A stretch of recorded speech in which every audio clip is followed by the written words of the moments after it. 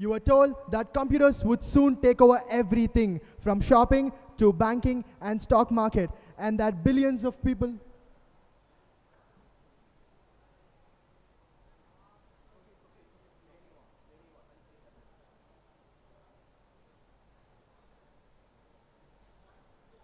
Imagine in 1980s, you were told that computers would soon take over everything from shopping to banking and stock market, and that billions of people would be connected via a kind of a web.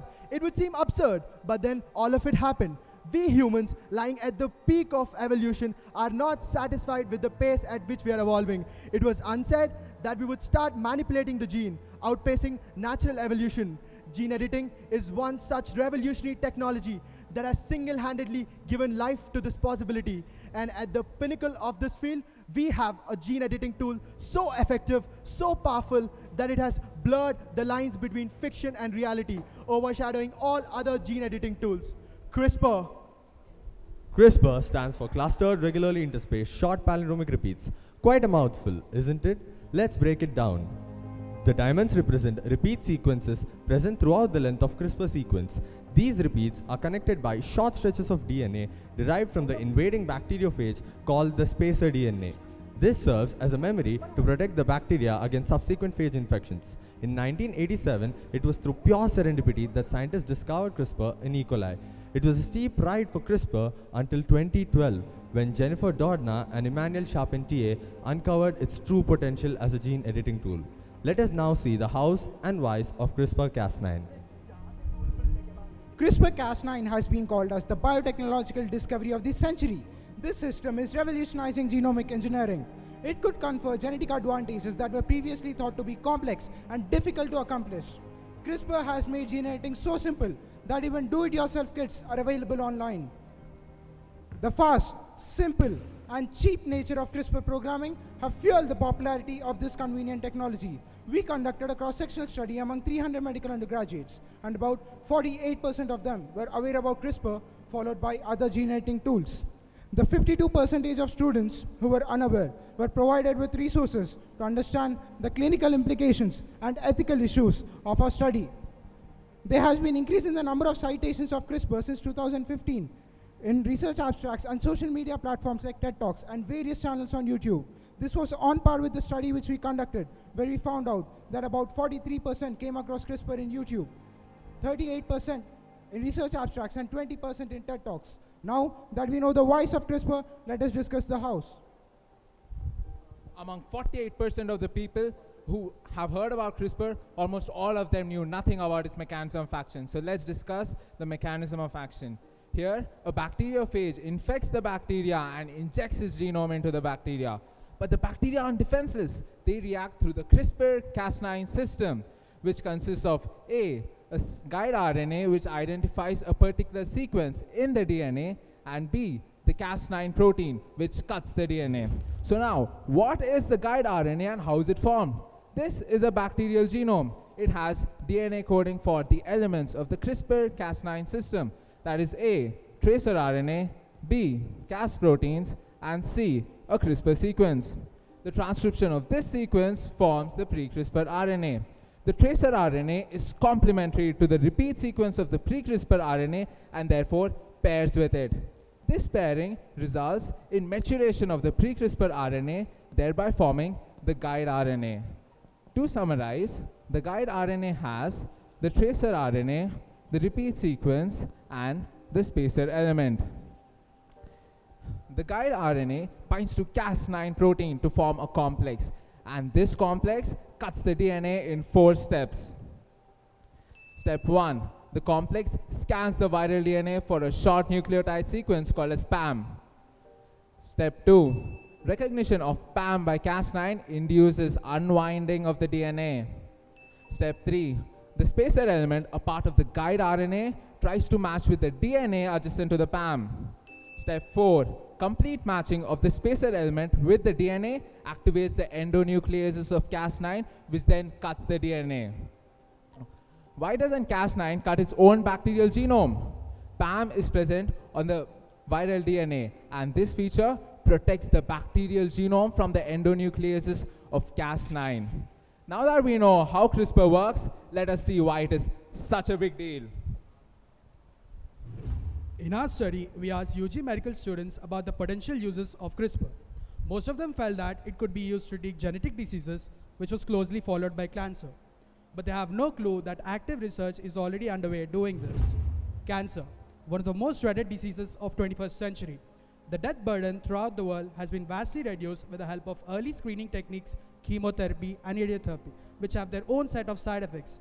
But with the advent of CRISPR, all of this can be achieved without the side effects. Let's take a look of how our future might be. Some aspect of this is already a reality. As a part of phase 1 independent clinical trial in 2016, researchers in China injected CRISPR-edited genes in patients having non-small cell lung cancer. And as a part of phase 2 independent trial, CRISPR-edited genes have been injected in 81 patients with B-cell lymphoma and leukemia. These tests are showing very promising results. HIV. The traditional HIV antiretroviral therapy aims at reducing the amount of virus produced by our body, but does not eliminate the virus embedded in our genome, which acts as a reservoir for infection. CRISPR-Cas9 can be used to eliminate the virus from our body by modifying its DNA. A recent study showed 96% efficiency in removing the virus from our body. Human trials are expected to start soon. Malaria. Unlike normal Mendelian gene inheritance, which has an expressing probability of 50%, 100% inheritance can be achieved through CRISPR-Cas9 using a technique called gene drive. This gene drive can be induced in female mosquitoes by using CRISPR-Cas9 tagged along with a gene resistance to infection or to female sterility, thus effectively eradicating malaria.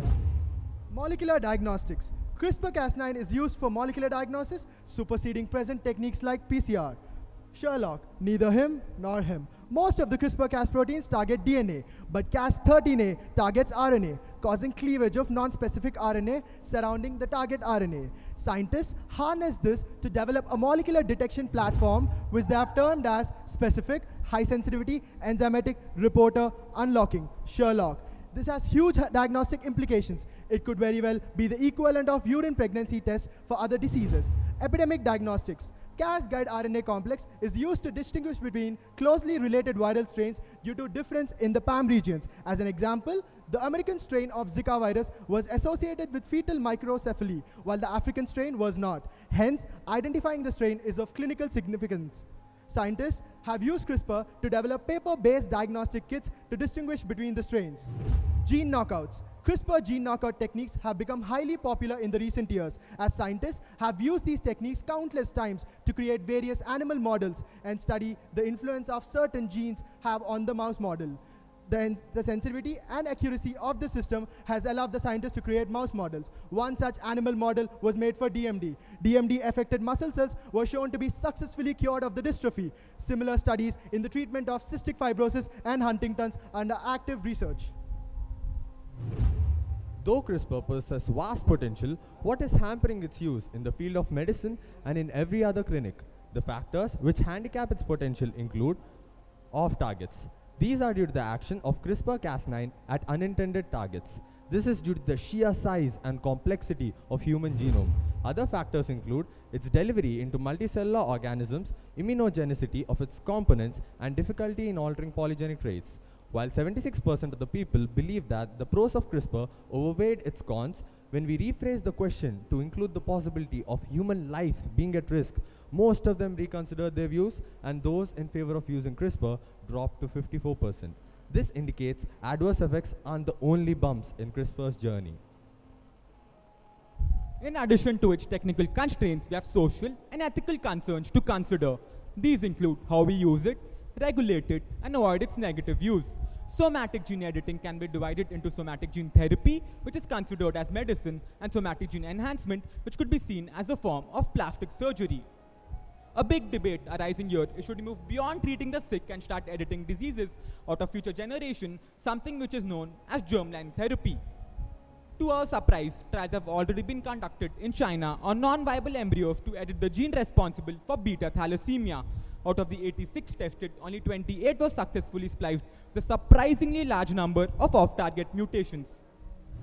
This poses a serious threat of passing the off-target mutations not only to the individual, but to the future human population.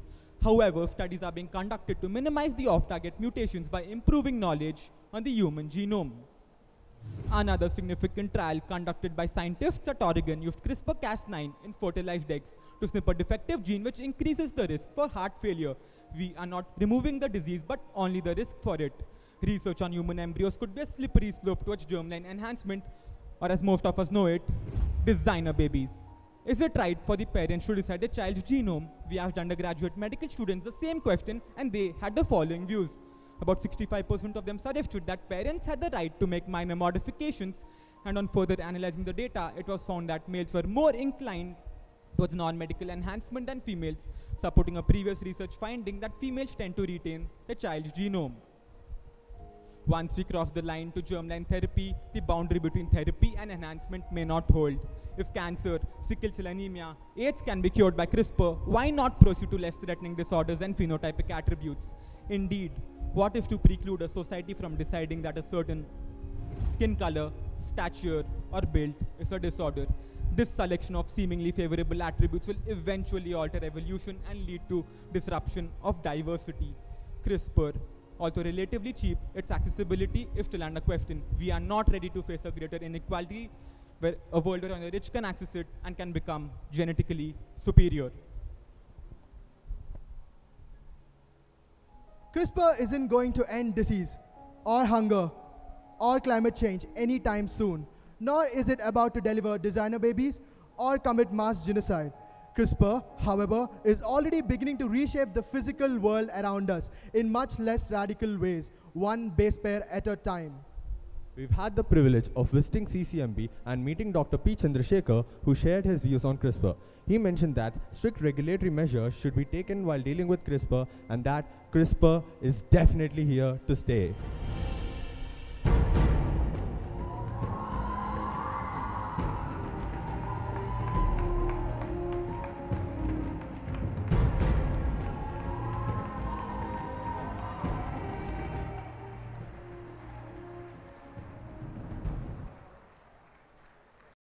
And really good, very well done.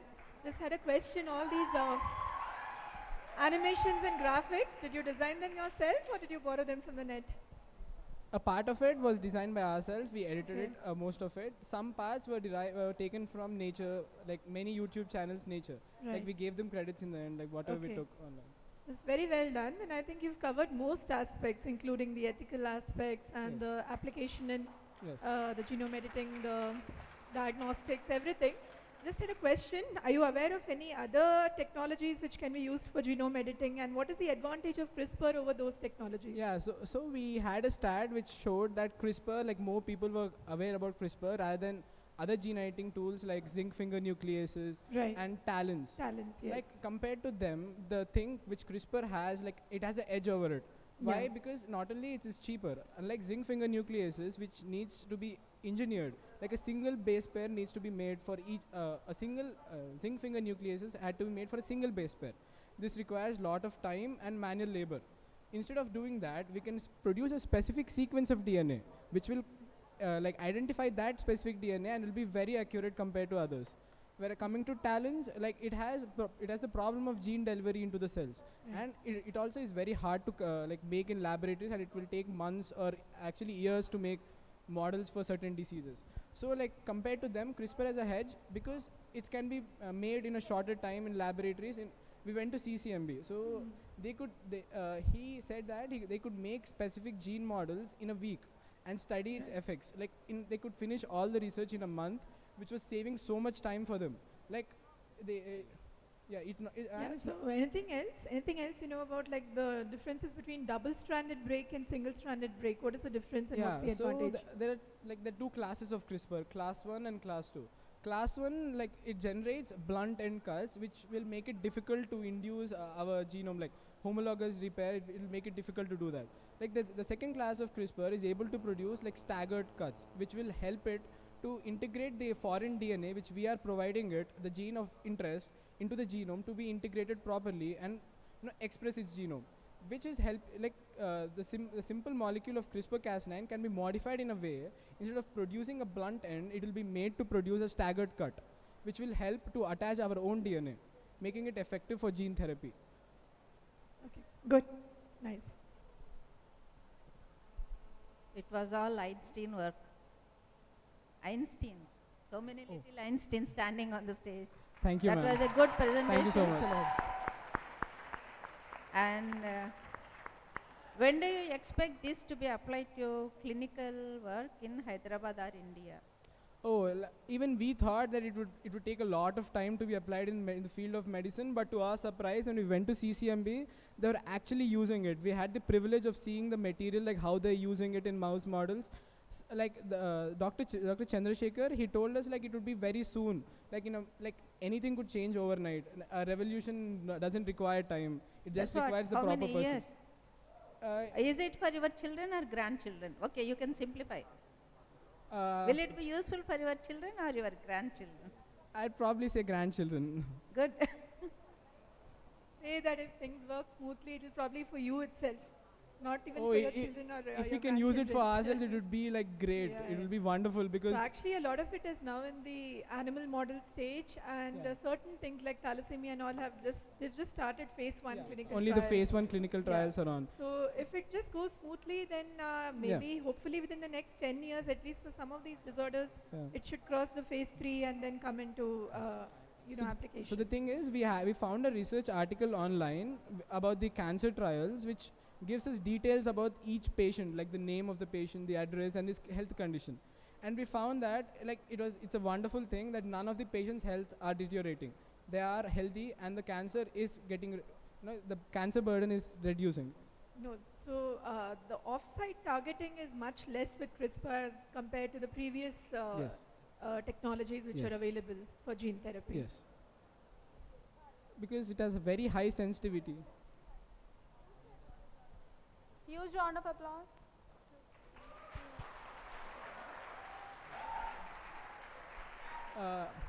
I would like the audience to ask any questions, because it is it's a highly evolving topic, and any of your insights would be very valuable to us.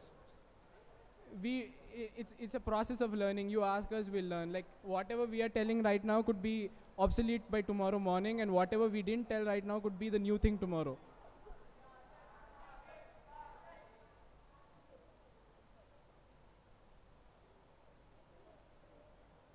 So no questions? Thank you, everyone.